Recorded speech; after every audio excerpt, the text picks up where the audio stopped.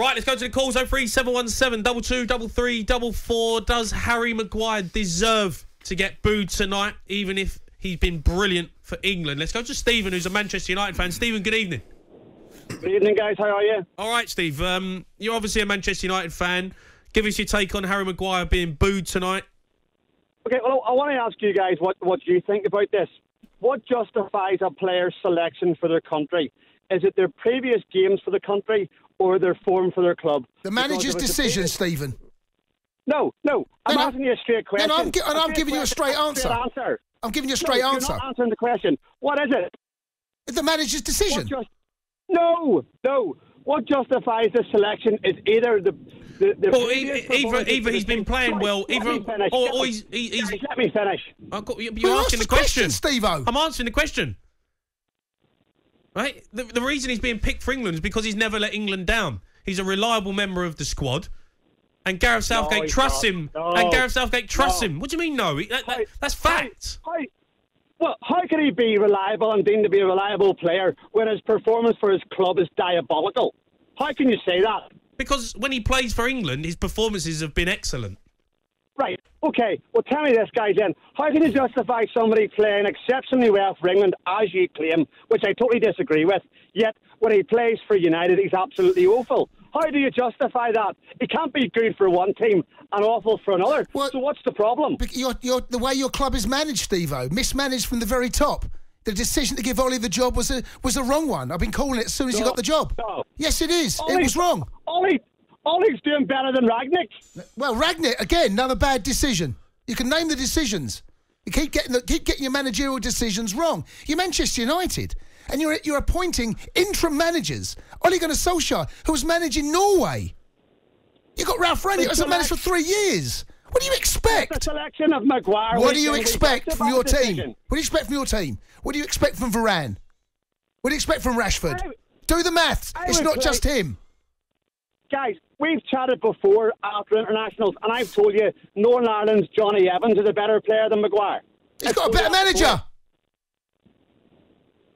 That's not my player. He's got a better manager, Steve-O. So who's the better manager, Rangnick? Or Leicester's manager? No, you're moving the goalposts because you're talking about Maguire being booed, and now you're moving on the Man United managers. You're moving the goalposts. No, you asked me the difference between why he plays well for England and why he doesn't do it for his club. And I'm giving you an example of why I think the case is. He's got a better manager for England. He's had a better manager over the last 24 months than he has at Manchester United. So by your argument then, you're saying that Ranieri has been the best manager Maguire's played for? I'm saying, well, right now it's Southgate. That's your argument? No. You're saying Maguire's best club was at Leicester, therefore Ranieri has... I didn't say that. No, you're blaming his manager. Yes. So you are saying that. Yeah, well, Ranieri's a better manager than Ranieri. Ranieri's a better manager than Ole Gunnar Solskjaer. If you look at the performances, it actually would show that Solskjaer was a better manager at United than Rangnick. Well, he gets sacked then. Well, look at the stats. The stats say it all. What stats? Stats. You didn't win anything.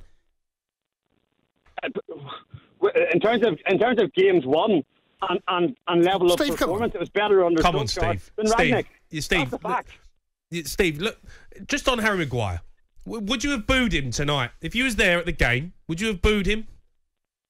Whenever I see Maguire on the team sheet, I don't watch the United games. You don't watch your own club. You don't watch your own club because Harry Maguire's on the team sheet. You can't have seen much football this season, then. Yeah. So no, I haven't. I watch my local team in Northern Ireland called Glentoran because they're 100 times better than what's going on at Old Trafford right now. And you blame Maguire on all of that.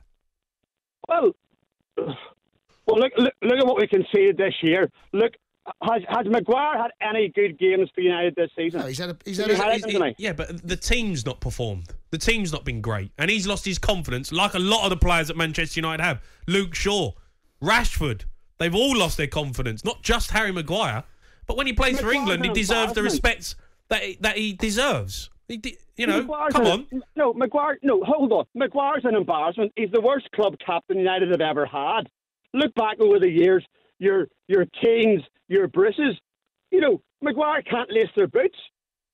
Just listening to you, Steve, you're an example. You're the problem, Steve. You're part of the problem. Of course. You are. Yes, I am. You are. You're part of the. You're part of the problem, Steve. Hold on. I have every right to comment because whenever I go to the game, I'm paying their wages. That's fine. So I have every right to comment. That's fine. Why am I the problem? Because you're booing, your own and player. You're not watching Man United. I mean, you're some supporter. You are. You're not even watching them. You're not a proper Man United fan, Steve. I don't want Maguire at my club. Fine, Bottom line. but not to watch them tells me you're not a proper Man United fan. No, I'm not going to invest my time and my hard-earned money in a club where I don't agree with the direction of travel right now. What's wrong with that? It's fine. You're entitled to your opinion, but I'm just saying, if one player is on that team sheet, you're not watching them because of that. Support the team.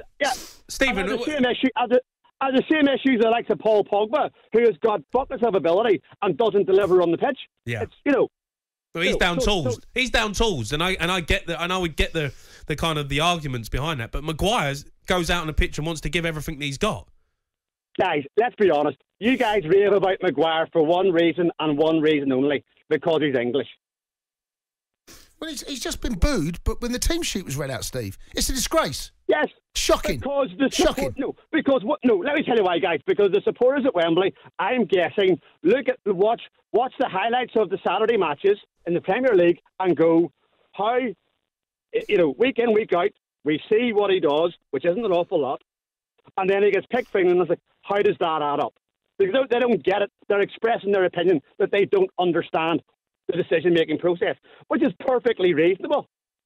Not to boo. Stephen, are you Republic of Ireland or Northern Ireland? You're Northern Irish? Northern Ireland, yeah, in Belfast, yeah. Right, so if Harry Maguire played for Northern Ireland in a massive game, in a World Cup qualifying, he's been poor for Manchester United this season, but he come and played for your country, would you boo him? Would you not? Would you watch the game? I'll give you an example tonight, guys, from our game where we lost against Hungary. Number 7, Niall McGinn, started tonight. Niall McGinn is famous in our folklore for the cross in the Euro 2016 for Gareth McCauley to score the header against Ukraine where we beat them 2-0. So Niall McGinn is in our folklore. Yeah. He played tonight. He had an absolute shocker. My view was he should have been pulled off at half-time, and I was quite vocal to the guys around me to say I'd have pulled him off at half-time. Started the second half, sloppy at the back, poor back pass to the keeper, and Hungary scored their goal. I was livid. Livid. So you're going to pull him off for being... So you're going to pull him off because he was sloppy? He had a bad first half, and it was a friendly. Take him off at half-time. What odds? Okay. Give younger players a chance. Give Niall McGinn's, 34, 35? Let the younger players come through. Play younger talent. Give them game time. Flood them. Right, Steve, I appreciate your opinion. Very good call.